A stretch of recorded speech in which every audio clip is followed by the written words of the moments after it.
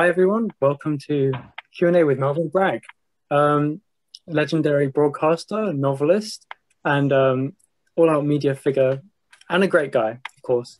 We're going to start with 10 minutes just from him talking about sort of like his career progression and like his life, introduction, and then we'll spend maybe 20 minutes Q&A from me and Gaia, my co-host, and then if you want to ask any questions, you can message them to me or her. If you want us to read it out for you in the second half, we'll do 30 minutes of Q&A. Just message it privately, and we'll read it out. If you want to read it out yourself, just message it in the general chat, and we'll call on you when we want you to ask the question, and you can unmute to ask it. Great. So, hello everyone from me, and a very warm welcome to today's Oxford Blue Journalism Masterclass, where Ollie, as you just said, and I, who are both editors at the paper, are absolutely delighted to be hosting this Q&A with Melvyn Bragg. It's an undeniably difficult task to try and summarise Melvyn's career in a few short words, but among his very many accolades and achievements, he's written more than 3 dozen books, fiction and non-fiction. You've broken up, I'm afraid. Oh, is that me? It's or is awful that for you. Ollie, do you have to while I'm talking? I think it might be from if everyone I'm afraid as you were speaking, the sound broke up. It's must be rotten for you, but that's what's happening. And yeah. I think even with headphones on, I can't hear. So I think it might be some. Is that okay now? Okay, I'll try again. Yeah, it's a bit better. Okay. Okay. Well, anyway, so Melvyn's many achievements. He's won many literary prizes. He's written many screenplays, among them Jesus Christ Superstar. He's very well known as a broadcaster, joining the BBC in the early 1960s after graduating from Wadham College, Oxford, where he read history. He wrote, conceived, and presented the South Bank Show, an arts TV programme that aims to bring both high art and popular culture to its listeners. If I'm not mistaken, the programme has almost 800 episodes and has been awarded more than 110 awards, including 12 BAFTAs. Probably my favourite radio show of all time.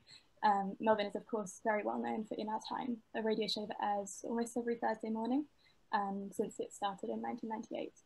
The show was originally given what was then known as a death slot, it being quite early in the morning on a Thursday. But thanks to the winning combination of exceptionally high quality information from the academics that it hosts, always kept lively and interesting by Melvyn's presenting style, that never fails to point out when he's sort of bored and frustrated by the academics, the programme now receives a weekly audience exceeding 2 million listeners. And that's not even counting the huge amount of people who access the show as a podcast on streaming sites. Melvyn was made a life peer under Tony Blair's Labour government, and he also served as the president of Mind, a mental health charity, for 15 years. So Melvyn, thank you very much for joining us, and I'll now hand over to you, unless my audio is broken up. Thank you very much. What Oliver and I decided that I would do is to start for 5 or 10 minutes talking, so I'd say very briefly about what I did at school, how I came to Oxford, and what my first job was. Not some sort of platform, and then just dive in, ask what you want, and thank you very much for that generous introduction. I went to a grammar school in the northwest of England. I was allowed to go, as it were, by the Butler Act, which meant that people from my sort of background, which is a working class background, didn't have to pay. And it was a time when a lot of us went there, and there was a new feeling, even at the grammar school. It was a boys' school when I went to it. Then girls, thank goodness, came in the third year, the girls' high school across the road, and we became one much bigger school. The teachers, one of the themes of what I'm going to say is luck. And I've had such luck, and that's the big thing that people are always telling you. But my luck was the teachers. One teacher was a very small, extremely determined, grim Yorkshireman who kept donkeys and had been in Czechoslovakia in the Second War for reasons why he never told us. He played cricket for the town until he was 69, slow left-arm spinner, and he taught us English by telling us we read it. We read aloud everything. We read Hazlitt, we read Shakespeare, we read the war poets, we read aloud everything. And then he made us write in a very, very definite way. We didn't mess about. I'll have 3 poems from you, Bragg, by next Thursday. Can be in sonnet form, 14 lines, good enough for Shakespeare, good enough for you. Next Thursday, 3. All right? Yes, thank you, sir. And he was one of them. 2, a magnificent history teacher who had been born in Madagascar, the son of a missionary. And he came to England and didn't see his parents for 12 years because they were missionaries and he was over here. And then he went into the Air Force, was a Spitfire pilot, and did reconnaissance work. He never told us until I left school that he was a Spitfire pilot. If he did, we'd have fallen at his feet. As it was, we just thought he was an extremely severe teacher, which he was, but a very, very good teacher. He drilled things into us. And I think the missionary thing from his background carried over. When he came to Wigton, a little small market town near the industrial belt of Cumbria, I think it came as a stepping stone to something else. But I think I know he saw, because he told me about it in an interview I did with him later, a lot of people who hadn't had a chance, and he was going to make sure they had a chance, and that became his mission. And he started to get people into Oxford, not only myself, but a train of people following by the toughness of his teaching.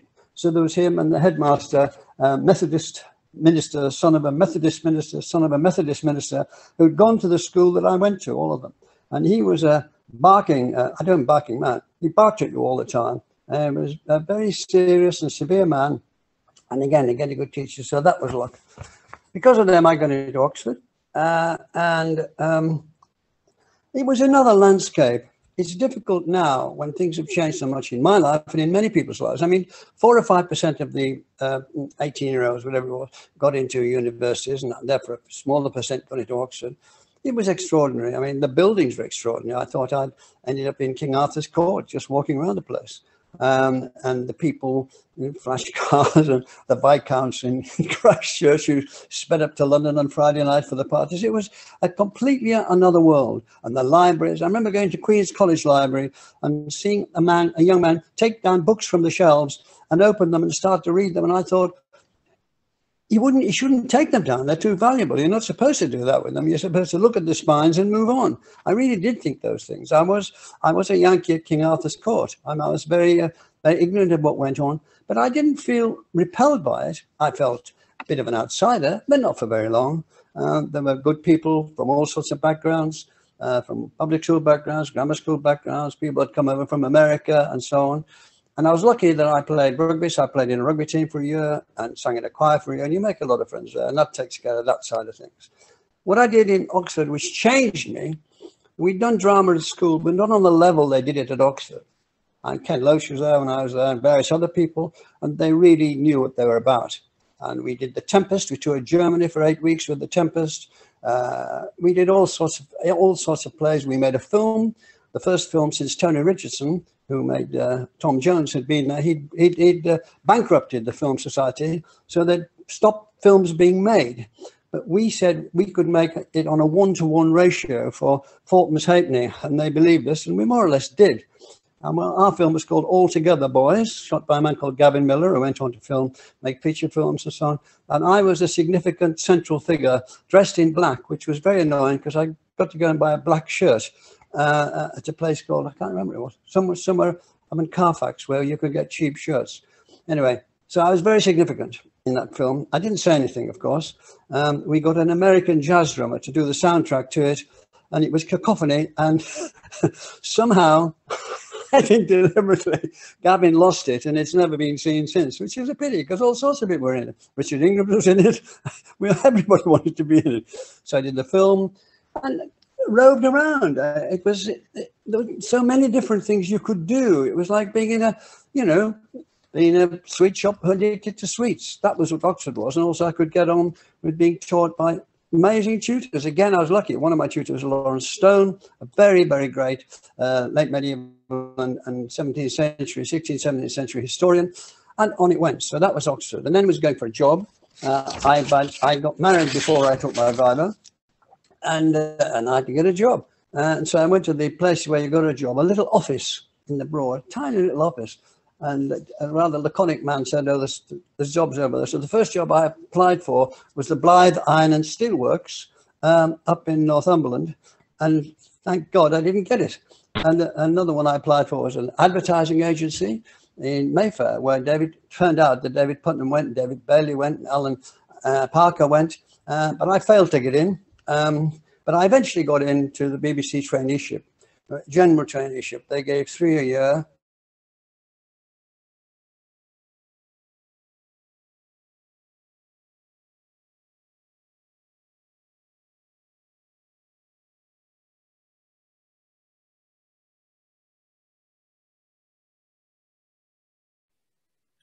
Sorry, Melvyn, I think you froze for a bit. Gaia's, he frozen for you too. Yeah, he has. Sorry, I thought it was me who had frozen. I will just wait till he comes back. I wish Yeah, it shouldn't be too bad. I wish there was a copy of that film. I'd absolutely love to watch that. Seems like a massive. Yeah, that'd be amazing. Yeah. He's left, so I think he's probably having some connection problems. So if everyone just sort of bears with. In the meantime, if anyone is thinking about questions, do put them in the chat for later on in this session when we can ask Melvyn questions. If you'd prefer not to ask them yourself, as Ollie said earlier, message them to us individually on the Zoom chat, and then we can read them out for you. Sorry, Melvyn, we lost you there for a second. Is he back? Can you hear us again? I think he might have actually left. He's joined again. Oh, okay. Okay, there you go. Is that all right? Don't go too far. I think it might. Whatever.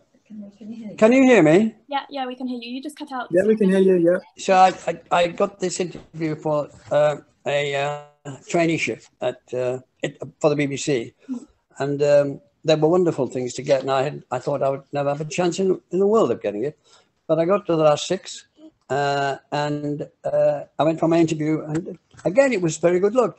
I always had a paperback in my pocket, mostly bought at Oxfam.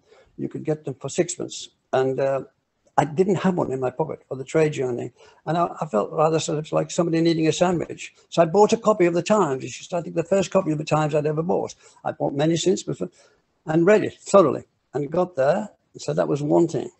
So I went to the interview, and it was going okay. And then I had the second stroke of luck. There's a man called Martin Eslin who was there. He was like one of the many brilliant Jewish intellectuals who had come over to England. He ran the drama at the BBC. He'd written about Pinter, Beckett. He ran about Pinter eventually, Beckett, Joyce, and so on. And he's quite sulky because he was a substitute for somebody else. He did not want to be there. And by that time, neither did I. And he asked me some good questions, which were so off-piste, because I'd read history about the difference between Beckett and Joyce and that, and I stumbled through some sort of answers. And I think he thought, well, I was game, if nothing else. But I wasn't doing okay until it came to the chairman, who we knew specialized in a killer question. And the killer question was, can you tell me what you know about Albania? You're not going to forget that. I'm not going to forget that, am I? Unfortunately for him, I had read the same article in the Times that morning about Albania that he had read. And because I was in an exam mode and had a reasonably good memory, I sort of more or less summarized it and gave it to him. He looked very crestfallen. He hadn't expected that result. Anyway, I got that job. And it was like paradise. I mean, I didn't believe that were jobs like this. I went into the World Service. These brilliant men, Conrad, Ludwig Gottlieb, Tosca Feibel, who'd worked with George Orwell on Tribune. It was full of those sort of people, and they were helpful. That you were pieces for them, which they then broadcast in 42 different languages. And it was just, they were charming people and helpful.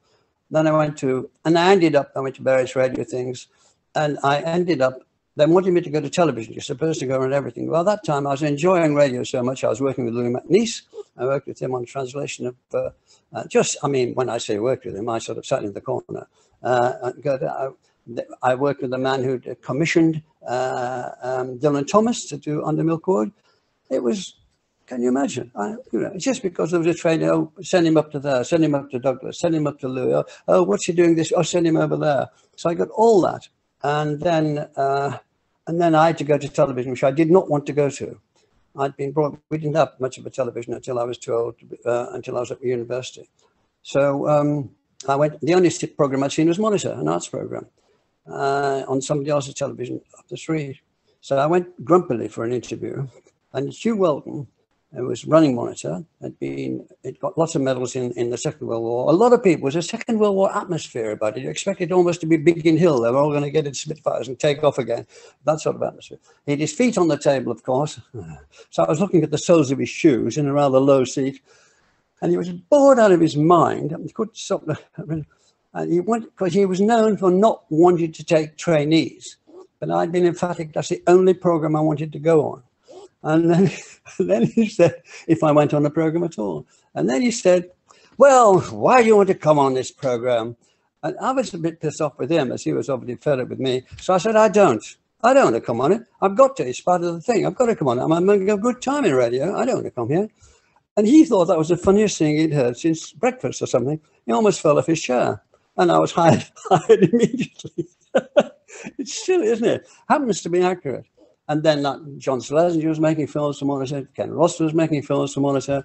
We made films about all the artists you could think of. And just imagine what it was like. Well, it was wonderful. And I got to make films quite soon, and then set up my own program. BBC Two started, which was another stroke of luck, which they needed hands on deck. They didn't have enough people. BBC had bidded for BBC Two to block ITV in order to stop ITV getting a second channel. And then to their dismay, they got this second channel, but they hadn't anybody to do it. So people like me, who are just still green behind the ears, were hiked out to do programs on BBC Two, which we had low budgets, but masses of space. And I got a few pals together, people I'd met around the place, and we had a wonderful time for a couple of years. So that's how I started. That's the background. I've gabbled on a bit, but there you go. No, that was fantastic. Thank you so much. I guess kind of hearing you talk about Joyce and Beckett and arts more generally. Obviously, you've written quite a few novels, and I was wondering. Oh, I forgot to say, I'd started to write at Oxford. I wrote some stories, which I hadn't the nerve to send to ISIS. I wrote a novel, which when I came down from Oxford, I sent to Faber and Faber, and they sent a very, very polite refusal, rejection. Rejection letter. Oh yeah, so yeah, so I want to come on to rejection later, but I guess just as an opening question, what would you say your kind of heroes are, whether they're literary heroes or people who you admire or you looked up to during your early stages of your career?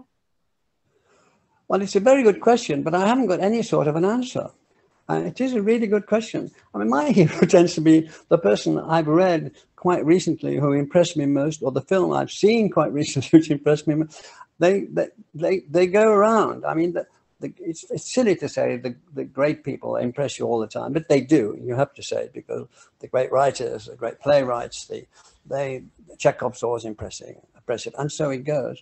But I've always liked the multitude of things. I've always liked a lot coming in. So I can't help you very much there. And I went on the rampage about American fiction when I was about 16 or 17 and read as much as I could. Then on French fiction, read in English, read the translation, and then on Russian. And each time I thought, well, this is it. There's nobody as good as these people. So I can't give you a simple answer, which is awful, really, but I can't. No, I think that's probably a better answer. So I suppose over lockdown, what have you been reading and watching? What's kind of influencing you at the moment? Well, lockdown's been okay for me, which is awful, because I have been over the last 3 years pretty ill. I've had a couple of cancers and collapsed lung and all that sort of stuff. It's all better now. It's all pneumonia. It's all better. I'm through it all. But so that meant that I was quite used to being on my own. And so lockdown was when I was getting better. So that was good. I started another book. It's which I finished about. I sent to the publishers 10 days ago. It's a memoir, not only about me, but about the town in which I was brought up. It's set between 1946 when I was 6 and 1957 when I went to Oxford, 758 when I went to Oxford. It's encapsulating that town, which is in England, that's completely gone. It's wholly gone. That's where I was brought up, in this small town of 5,000 people, 12 churches, 2 factories, a little bit of gentry, bit of middle class, lots of sports, lots of clubs, which I thought was fantastic. There was so much to do, so many pals. I wanted to just sort of present that, not to present, recall it. And so I didn't do any research, which is a silly thing because I like doing research, but I thought I'll just see what I can remember, because what I can remember might be the best things that happened and the worst thing that happened. If I can remember them, they've stuck there somewhere. So I did it that way, and God knows, publisher might turn it down. I was actually just about to ask you what you're working on at the moment, but I guess that answers that and begs another question. Like, you're such a prolific writer alongside your media career. Like, how do you manage to fit it all in? And how do you ever take breaks between your writings? Yes, when you say prolific, you ought to, actually, not you ought to, take into account, Maigret wrote 800 novels. And Gide says, from my limited French I degree, that he should have had the Nobel Prize. And André Gide said that Maigret was the best stylist in the French language. When you talked about what Dickens wrote, when you talked about, I'm not comparing myself, you know, of course, but there are lots of people, some writers write a lot, some writers write a little. Some writers who write a lot do some good stuff, much do bad stuff. Some writers write a little, do terrible stuff. I do write, when the question comes, you think, oh God, does that mean I've written too much? I like writing. What I like about book is I like the writing of it. I like sitting down for 3 or 4 hours and just writing. And then there's the publishing, which is nail biting. Then there's, like I am at the moment, waiting to see what the publishers think of it. And then the critics say, oh God, I can, you know, they'll have a go. Of course they will, and so on. But I like writing. I had quite an odd childhood. Most of it was lived above a pub, well, a beer house really, which was noisy downstairs, and beer barrels and quite a few fights and stuff. And I was upstairs on my own. And then I had a very bad breakdown. I was 13 or 14, a very serious crack up. And I bought that, because I couldn't tell anybody in those days, you didn't tell anybody, by forcing myself to be on my own, by going for long walks, by just forcing it so that I didn't have another one. And I got through that. And what made it work was that I started to work very hard at stuff that I got from school, from these school teachers, and started to write. Right, what I wouldn't even call it poetry, but hopelessly, I can still remember some of the poems, and I'm not going to repeat them now. And that seemed to do something. And I did it ever since I was 14 or 15. Sitting there writing on my own was okay. Things were okay. And then all the rest, because we had a group, a skiffle group called the Memphis Five. We were in Ripton. We didn't have many engagements, but we made a lot of noise. Anyway, but so I'm writing all the time. I mean, I've probably written too much and rewritten too little, although I rewrite a lot now. And there's a lot of hours in the day. And I don't have a day when I'm not working. Not because I'm a workaholic, but because I like what I'm doing. And I think that's by a ramble, I've come to what I really want to say. It is about luck, this answers to your questions. And I have never talked like this before, because I know I'm talking to people who were my age when I was where you are now. And I don't know, it's something strange that clicks into you. And I thought, this is a lifeline, writing.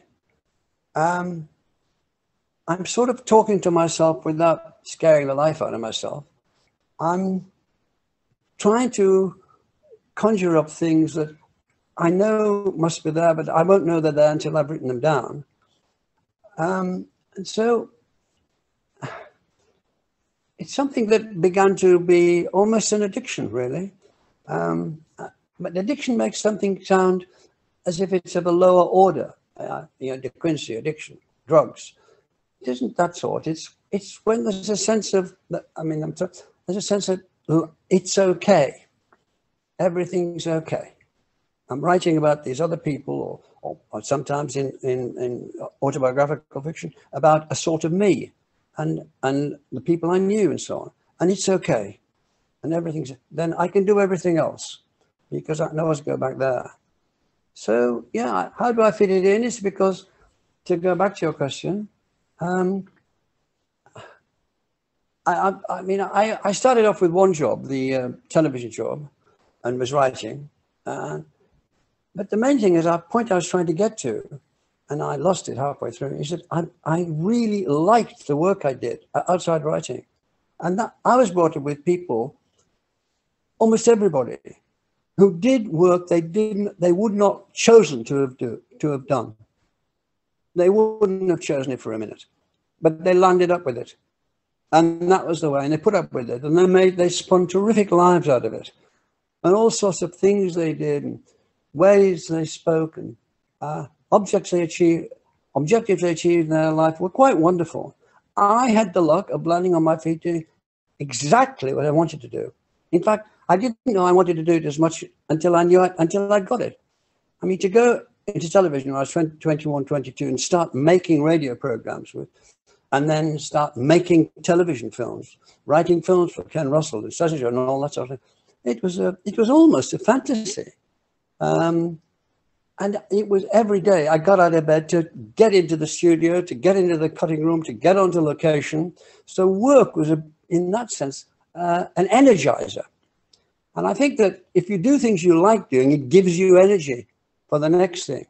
And when I came back in the evening from work, I would just, Lisa and I, my first wife, I'd have supper, and then I'd go into the next room and start writing or reading. It was reading or writing or work. But the work was keeping you up all the time. And so if there's an explanation, and I'm not trying to be in the slightest bit boastful about it. It's just the way it is. I like writing and making television films and making television arts programs, because I was interested in writers and I was interested in painters. And at school, I got a bit of it, but not a lot of it. And very interested in music. I sang in choirs and I had a group, sort of played the piano until I packed it in or it packed me in. So there was all that there. It was like kindling. When you're in the Scouts, I was in the Scouts as well, you put the stuff, then you light the match and stand back and hope to God the wood isn't too damp and there's enough paper to get it going. It was ready to go from school and from university, and all of a sudden the doors opened and there it was, meeting these people, talking to these people, doing research about these people, making films about these people, asking questions of Norman Mailer, Gore Vidal, Saul Bellow, Francis Bacon, on and on and on it went. I think we've done about 900 South Bank shows. And then we did a series beside it. I did something called The Adventure of English, The History of the English Language, and so on and so forth. It was just a delight, more than a delight. No, that's too soft a word. It was terrific to do. It was thrilling to do, because you were finding stuff out all the time. And I suppose basically to that 13 or 14-year-old, when I was in such a mess, I mean, I was sent down from school from 3A to 3L. L was where the serious duds went. And then I was told I had to leave school and go to the secondary mob because I was so disruptive and all. It's in, actually, oddly enough, quite a bit of that's in the new book. But this being able to concentrate on what you loved and find out more about it and then meet the people, you know, was in danger of turning my head, for goodness sake. Do you have I think Isabella Simpson asked what if you have a favorite memory from Oxford, and I kind of in line with that, when we were talking earlier, I was wondering about also how your experience writing film reviews when you're an undergrad sort of allowed you to build that outlet of writing. I wonder if those two are intermeshed. Sorry, I didn't quite get the question. I was shifting my earphones. Do you have, Isabella Simpson asked if you had a favorite memory from Oxford. Yeah. And I wanted to add to that what we were talking about with the film reviews earlier that you used to write for the Charwell, and whether you think that student journalism was important to you to develop that creative outlet. I think student journalism was essential to me. The editor of Charwell was the man who went on to be editor of The Guardian for 35 years. And our offices were in a converted public lavatory next to the Union. And we had to deliver our stuff, and he was firm. And then the arts editor was Michael Billington. So I should take my film reviews to Michael, who sat back in a Robin Day, you're too young to know about Robin Day mode, and was very keen to slash sentences out of a source, always the best sentences, out of what I'd written. It was very, very important. I mean, meeting a deadline, then seeing your stuff in print. Just seeing your stuff in print isn't, oh, that's me in print. It's kind of, I can do it. I can do it. And that really matters. It's there. Charwell is a properly printed newspaper. And there's other writers alongside in the different pages with bigger spreads. That doesn't matter. I can do it. I think that's really important. And also working to a deadline is important. You have to get it in by, I can't remember, say Wednesday at 5 o'clock, something like that. And that's important. You know, the same with essays, but not quite as tight as Charwell. No, working for student journalism was a very, very good, was good fun. And you got into the pictures free, but it was a good discipline as well. Yeah, absolutely. Thank you so much for talking about that. I think we've got some audience questions, which I think are quite linked, maybe on the kind of working to deadline thing. So I don't know if Carol Jones, could you unmute yourself and maybe ask a question that you had put in the chat? Hello there. You come across as being, very passionate and curious about all of your subjects and all of your programs. When it comes to putting together a program like In Our Time, how do you edit all of that research to the final program? Well, it's difficult. It's like that's one of the reasons I like In Our Time, because it's hard work, but the result is always worth it because you get to know something. I mean, you get to know something. So how do I edit it? Well, first of all, there's an editor, there's a producer. At the moment, the producer is Simon Tillotson, who's an terrific producer. And then he works out a structure, and there are research documents coming from the participants. They say, well, we think this is this, and so there's about 40 or 50 pages of those. And then I look at it and try to absorb it, and then put it in a certain order, and then go for it. We used to do it live. We did it live until a year or so ago, when I got quite ill, and they decided to record it in case I couldn't make the 43 minutes. So, and we stayed recording it because of this carry on that we're in the middle of. I think it's not easy. It's one of the reasons I have to drive on. Sometimes I feel I'm being rude, and these emeritus professor of what's it, emerita professor of what's else, and I'm saying, no, that isn't right. Can we do that? And that's a bit. But the thing about In Our Time that really works is that the academic community in this country have made it their own.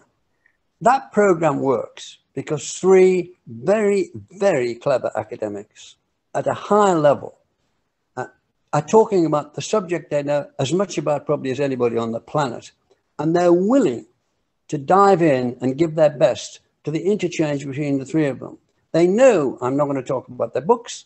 They know I'm not going to let them plug anything.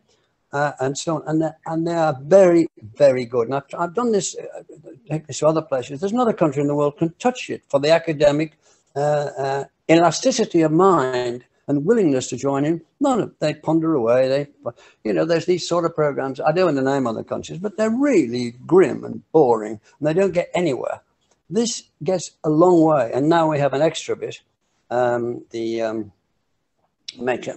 Make the thing at the end, so podcast, so it's an hour goes round, and that next to the BBC World News, that is the biggest selling podcast in the BBC all around the world. China's just bought it. Can you imagine?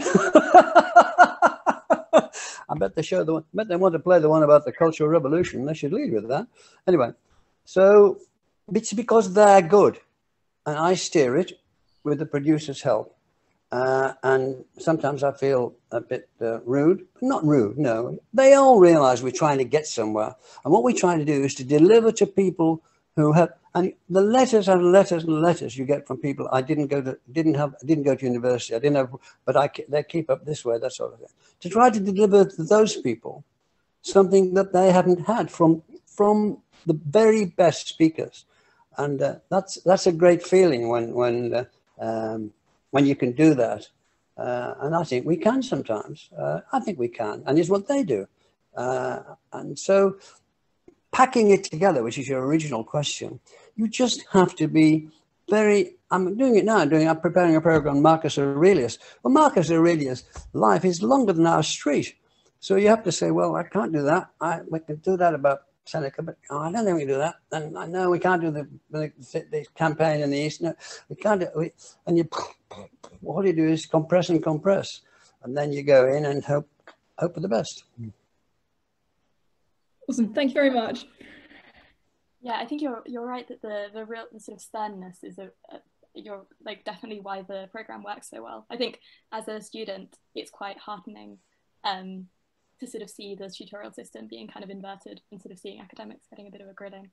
And I think now we're going to pass on to Mark, Finn, Kelsey, who I think is a big fan of the show as well, and he wanted to ask a question about kind of what your favourites have been. So if you could unmute Mark and ask the question. Hi, yeah, I love the show. I think it's brilliant. It's been great in some of my essays done at university, and I think it's just an amazing resource. Yeah, good. Thank you. That's okay. I was just wondering what your favourite shows have been you've done, and what sort of subjects you like the most. I think some of the ones on paintings and culture have been brilliant. Those have been my favourites. Well, again, like the answer I gave earlier about books. I am. The fact is, there's nothing I don't like about them, and I think it's. You just have to accept that that's the truth, or don't. If you don't, you don't. That's fine. If you do, that is the truth. Simon and I picked the subjects together, and basically it's guided by what we'd like to know about. You know, I'd like to know, and I'd like to know about gravitational pull. We'd like to know about what's happening in China in the time of the Great Warlords. We'd like to know. So let's do that, and let's do that, and let's do that, and that's the way. So, in terms of if I had to choose favorites, I would choose the hard sciences, because I stopped doing physics when I was 14. It was as I said, a very small grammar school, and you couldn't do this, that, and the other together. And I was quite good at maths, but I couldn't do that in the sixth form because they say you can't do maths, you've got to do Latin. And I've always had a yen to know more about that. So when we get talking about eclipses, or when we get talking about the way the solar system works, or when we get talking about anything to do with hard science, then I'm most interested, because I start from a position of zero and come into the studio thinking, what on earth do I think I'm doing here? And I really do think that even now, at the age of 81, I mean, I've got a terrible one coming, not only in our time, but it could be, interviewing Roger Penrose, just won a Nobel Prize. He's been on In Our Time, and going to talk to him about his, in Wadham, Wadham's giving a celebration for him, and reading his stuff about the black hole and about his work with Stephen Hawking and so on. It's like reading Albanian, but you've just got to get a grip on it. And what's that? I rely on, wasn't it, Blanche Dubois? I rely on the generosity of strangers. Yes, that's me. I'm Blanche Dubois. Speaking of which, Rohan Oyewole has a question about guests, if you'd like to unmute, Rohan. Sorry? Hi there. Yeah. I just have a question of about the guests you had on In Our Time. So who was the smartest or most memorable guest you had on the show? Well, these are, I mean, if I say somebody, given that we've had, let's say, 1,000 shows to make it easy, so that makes 3,000 people. I'm going to offend 2,999 people. Some of them, it's honestly, I just find the questions hardest to answer. Like my favorite film, I don't know. I can give you my 10 favorite films I like best, but I can't do it. Sometimes I feel I'm letting you down, but I can't help without feeling.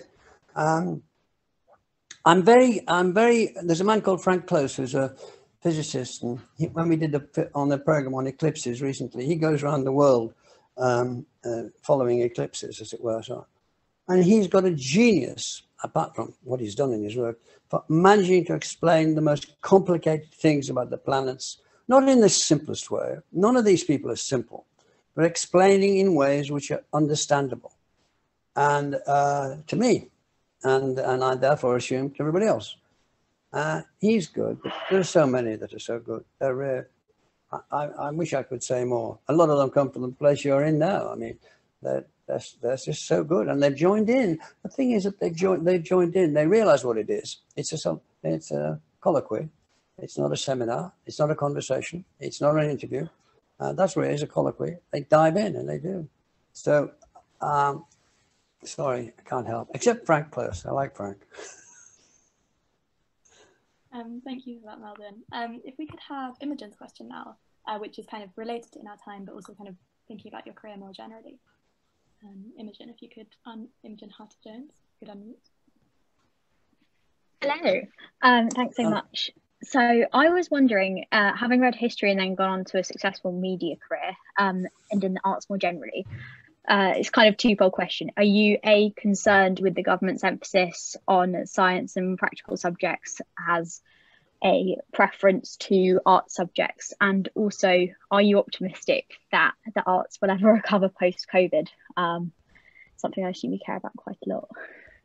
I'm sure. So your question, I didn't get the first part of it clearly. Do I think the arts have a future on the university curriculum? Yeah, more generally, as in, you know, the government's putting such an emphasis on STEM. Yeah. Do you think that that will have a negative impact on the potential devaluing of arts in education and wider society? So like that twofold with COVID, how do we think the cultural landscape is going to pan out, or is there still going to be a place for us? Well, if I knew how the cultural landscape was going to pan out, I promise I'd tell you first. I have not the slightest idea. It's such a mess, and it's being made more of a mess in this country by incompetence. But put that to one side. I think that the arts subjects will never go away because too many people want to do it. The arts want to do them, and will do them one way and another.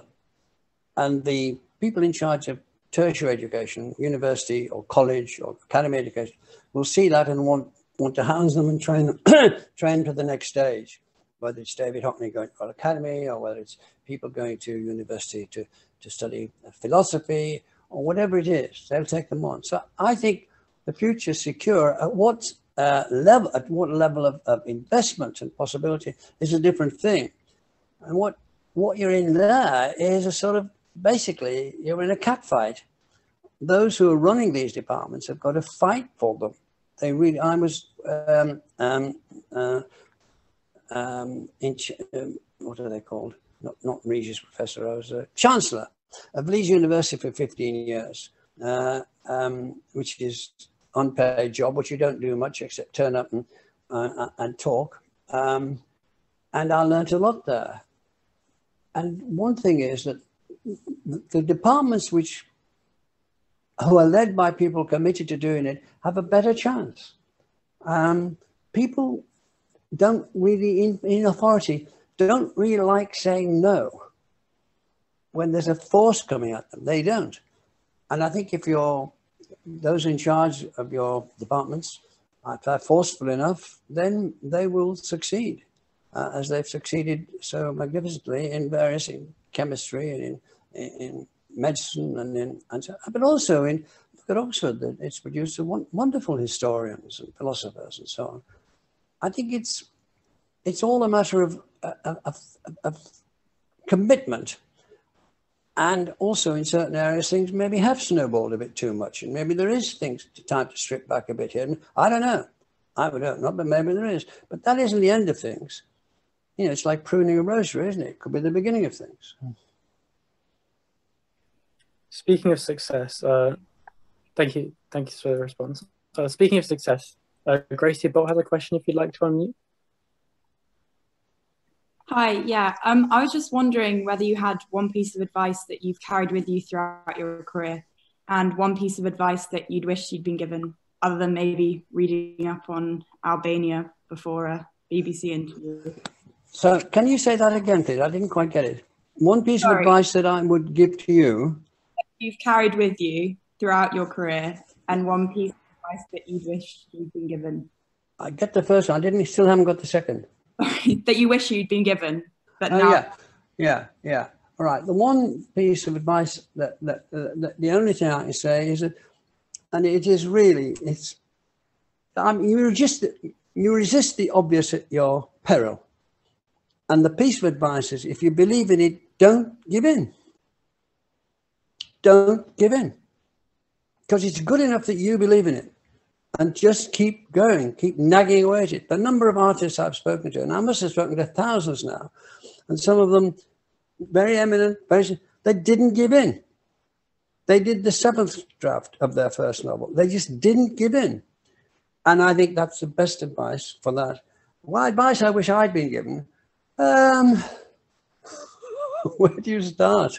I wish I'd been, I don't know. I wish I'd been, I wish I hadn't jumped at every opportunity that came my way, because I couldn't resist. Would you like to do a film? Sure, I'll have a go. Would you like to? Yeah, I'd like to try to write a play for that theatre. I should have said no. I'd like to finish my novel first. Thank you very much. I should have liked to have done that more than once. I'd like in my earlier novels, some of them, to have rewritten them. I think I didn't. I wrote, but I didn't rewrite enough. It's okay now, but you know, there isn't much time to do much more. Although you never know, you can peg away. Thank you very much. So the first is that, and the second advice is for me to. It's very difficult when you're young. I mean, opportunity is the real siren call, isn't it? If you get opportunities, you think, I better take this, or another opportunity might not come. Nobody will ever ask me to do a television program again, so I'll do this one, even though it isn't quite what I want. It'll be something to start with. Oh, somebody wants me to do that. Well, I'll try to do it. They want me to write this piece there. Well, and so you're testing around, and I think I would have liked a little mechanism that did more culling than it did. On the other hand, you are where you are, and you know, I think if I'd organised my life, I'd be even a worse mess than a disorganised life. At least you go with something when you're disorganised. When you're organised, you go with it. No. That's not a very good answer, but good luck anyway. That is very good. Thank you. Thank you. I think that's fantastic advice. Could we move on to Jacob's question now? I'm looking at Jacob Gretsch's question. If you wouldn't mind unmuting. Hey, sure. Melvyn, I just wanted to ask about your time in the House of Lords. Having spent more than 20 years in the House of Lords, has that changed any fundamental way your views of Britain's institutions and perhaps the role of broadcasting in those institutions and related to those institutions? Yes, it has. First of all, I think the thing is, I mentioned the Lords because the Labour government said they were going to spend real money on the arts. And they hadn't anybody in the Lords who was proposing, defending. And they asked David Putnam, they asked myself, about 4 or 5 of us, would we go in to put it? And we did. And we brought debates up, and we had some sort of impact. So that's one thing. I think the Lords as a debating house is far superior to the Commons. It has people there who are at the top of their game in heads of universities, or their top lawyers, or their top solicitors, they're great, and some very, very fine thinkers there on both sides. The downside is that if you have a government which is bigoted and then they don't take any notice of them. If you look what the Lords has done over the last year, for instance, they've been sensible. And what the Commons have said, no, we'll go our way. So that gets a bit disappointing. You think, oh, well. On the other hand, let me start at another angle. Being called the House of Lords is way, let's stop all that. But you do need a second chamber. You do need a revising chamber. The stuff comes up from the elected chamber, which must always be supreme, but you do need to revise it. That's the biggest thing I've learned from the Lords. The stuff that they push through from the Commons is often not very well written, not very well thought through, not comprehensive enough. And the people in the Lords who come in who know about this stuff because they've spent their life doing it, amend it. Sometimes in one term, we've sent 800 or 900 amendments down there, and the Commons take them on. You need a revising chamber, but it doesn't need to be called the House of Lords. It doesn't need all the ermine. It doesn't need that, but you need that second chamber. And until they get round to the sense of doing that, we're stuck with what we've got. But what we've got is some very fine people, but also because of the way it's constituted, it doesn't have anything like the influence that its work merits. That's my view. Thank you very much. So interesting. And I guess that kind of links back to your position as a life peer and how the Lords has changed over the years. Well, it's changed. Yes, I think a lot of the life peers do very good stuff, and some of the hereditaries who've stayed on are excellent speakers, and they've got good ideas to put forward. Yeah, I think it's much more dynamic and much more informed on a broader set of subjects than it was when it had, 900 hereditaries there. On the other hand, the big thing is we can't be effective enough. Even though we're a revising chamber, part of a constitution that the Commons had to take notice of, then we'd be getting somewhere. They take notice of us, but they don't have to. And they don't have to take us into account. And that's very frustrating. Could we get just one question from Isabella Simpson, please? I know you've posted a lot in the chat. Yeah, I think most of mine have been answered now, but I think one of the main ones I was going to ask was, as a musician, I have been told, you know, this dream is not attainable, this is not that. And I was just wondering what one piece of advice would be to all of us who have dreams and have aspirations from you. You're told that this is not available. Sorry, I couldn't quite get that. Maybe these headphones are getting in the way. Anyway, can you have another go at some of it? I was just saying that, you know, as someone in the arts, I have been told that my dreams are unattainable and that, you know. Well, who told you that? I get told quite a lot. I've been told by people at school and people. Yeah, well, they're wrong. Outside. They're all wrong. I mean, it's ridiculous. It is ridiculous. And I mean that. And I'm not just encouraging you, and I'm just not being Mr. Nice Guy. I'm not Mr. Nice Guy about this sort of thing at all. It's just wrong. Mm-hmm. People come from all sorts of arts and parts, from all sorts of corners, from all sorts of advantage and disadvantage, and they go through the door that takes them to what they want. Yeah. And if people stop in the way of young people and say, you can't do this, you can't do that, they should be struck down immediately and got out of the way. It's wrong. And Yeats, when he got poems in from people, he said, encourage, encourage, encourage. And he was absolutely right. You cannot do that to young people because you never know. You never really know. I mean, a young person, people of your age, write something. And if you're very lucky, it's good. And even if it's good, it's not what you're going to write in 10 years' time. If you get a bit of confidence, God knows you could turn out to be quite a wonderful writer. It's just, no, you've got to be encouraged. No. And if nobody else will encourage you, encourage yourself. Do. I mean, don't be put off, really. It's easy to put people off. It's like it's easy to say mean things about people's work. That's easy. The hard thing is to say, come on, come with it. And people have taken difficult office jobs and written or painted, or done music and so on, and come through. No. And even if you don't come through and leave reviews in this, that, and the other, you're still doing what you want. Yeah. You're still finding in yourself the satisfaction to do what you want to do, which is wonderful.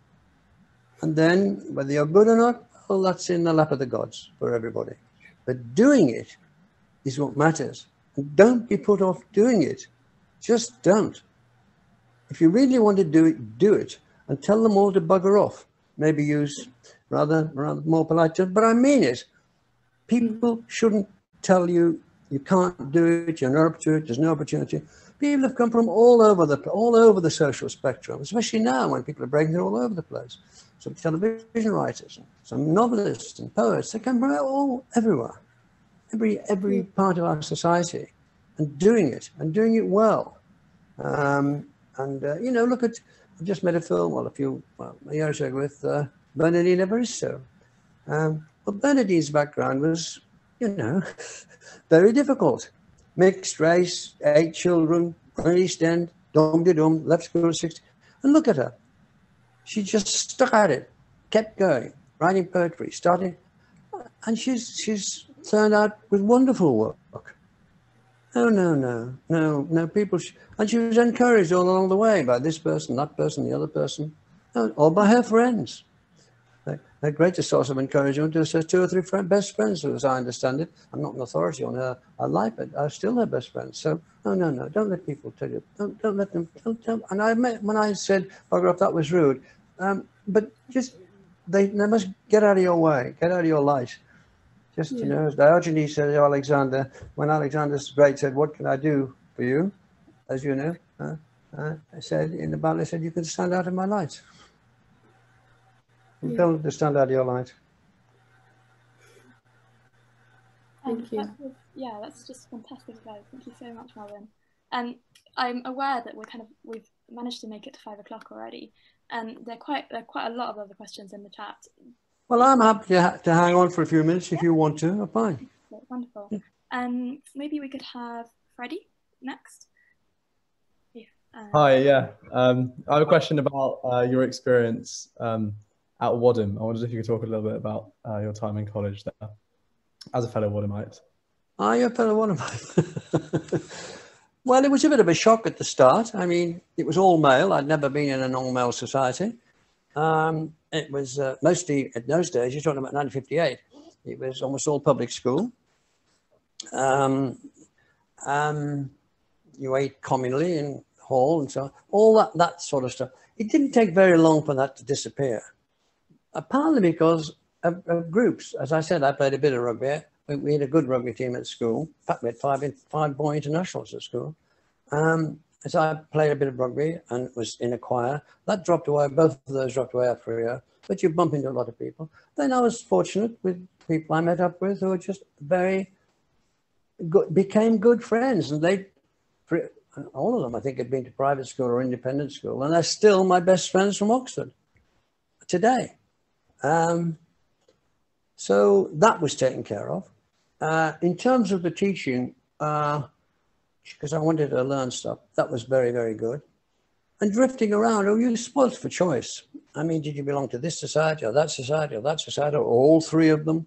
What did you do? So my experience at Wadham was the first year I was bewildered by the range of choices and the range of things you could do at a higher level, which is one of the reasons I dropped rugby and singing. I was, you know, I enjoyed singing in a choir in Wicken. I enjoyed playing in rugby in Wicken, but these guys were serious. I mean, but that day, some of them were playing for England.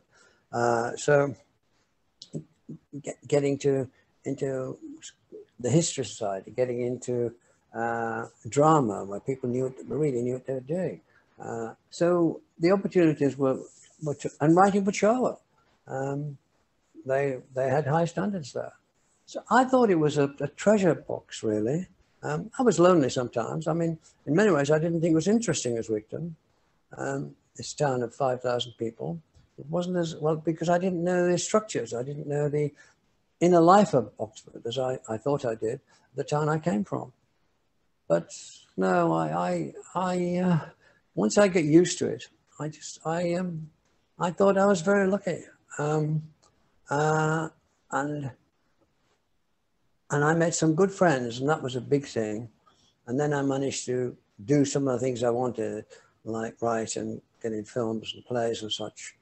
And then you're off, aren't you? And then you're off. Sorry, it was it's a good story. I know this is very, but it's a good and positive story. I mean, I had bad times, but I'm not going to burden you with that. The old nervous thing came up once or twice, which wasn't any fun at all, and it was difficult sometimes. Not all that difficult, not really difficult. I mean, when you've been, now this is for parody, strictly for parody. When you're brought up with people who go down the pits, really do, or work in a factory as a cog, really, at a machine, or my mother cleaned houses all the time, you hesitate before you say other things are difficult. It wasn't difficult compared with what I'd known. It wasn't difficult at all. It was basically a joy, with little shades along the way. Thank you so much. It's really and also, just to finish this, I'm never tired of walking around Oxford. Just walking around and looking at it and thinking, wow, all these people have been there. Oh, there's an alley down there, and go down there. I can go in this, just wander around, just looking at it, amazed, this great structure to scholarship. I thought, isn't it an amazing place to be?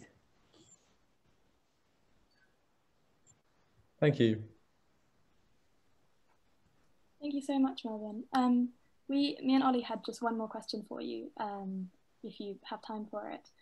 Yeah.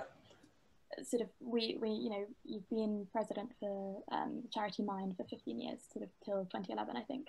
And obviously, me and Ollie both, along with lots of people on this call, edit for student newspapers. So we have the good fortune of reading lots of people's sort of exceptional creative content.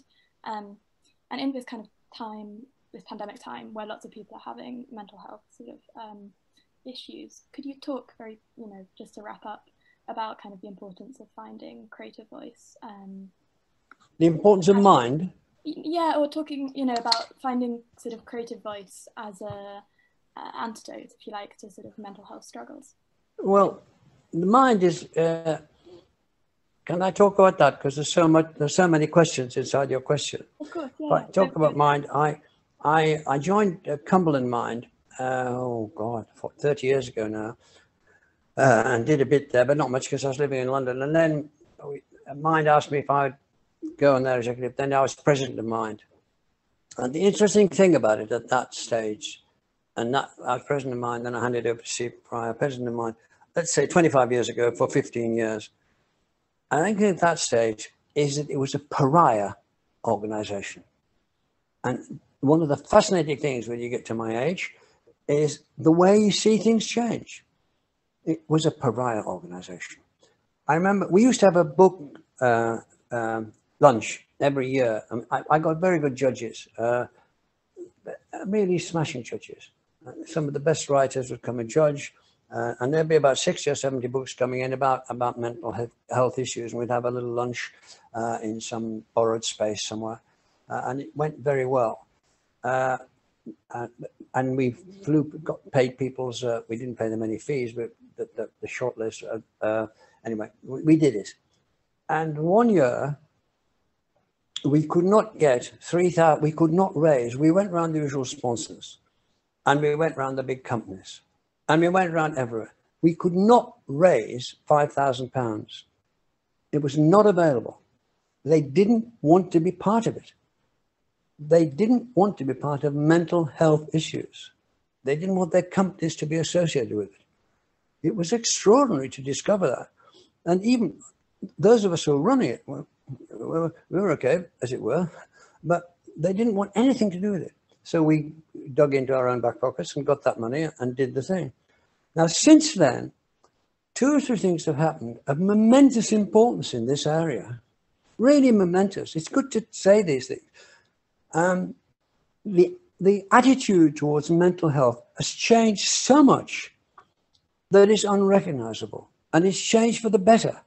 People now understand that people can be afflicted as if you have a broken arm, or if you're mentally disturbed in some way. But this is something that damage that has to be attended to and healed.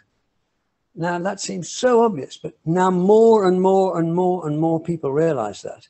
And it's recognized as something that's out there, as a problem, as an illness, something that is on the agenda, that's not right and has to be. That's one thing that's changed. It has changed. Second thing is the great sponsors, and I mean the great sponsors, people who give a lot, who now want to be part of Mind. I mean, I still talk at things when Stephen's, and we got 34 million from people, and it nearly always came to the same thing. Their niece or their sister's cousin was in a bad way, and they saw Mind as a way through. Once you get that connection, it isn't, you can't get it cynically. It comes about because society changes. Once you got that connection, they said, oh yes, this is worth supporting. We'll give you $1 million. We'll invite you to, we'll do this, that, and the other. That's the other big change. And it's got a very good CEO, Paul Farmer, who's there, and he's terrific. And so those are the big changes in the organization that deals with Mind. Has to do with the actual dealing of the mental distress itself. Well, it's too big a subject, and I don't know enough about it to say anything more than I'm glad it's recognized. I'm glad it's being treated. It's still horrible and frighteningly lonely. And the more we take it into us, like a broken arm, the better. Well, thank you, Melvyn, for coming to our Q&A. It's been so lovely to speak with you and have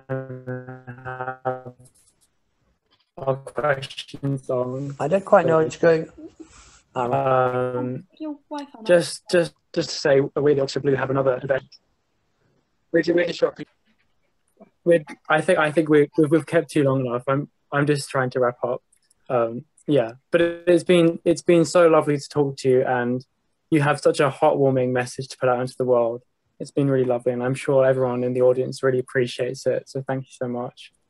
Any last couple of words? Well, just thank you for having me. I've enjoyed talking to you, and there you are. Thank you very much. Good luck. Good luck. That's the big thing. Remember to read the article before you go into the interview.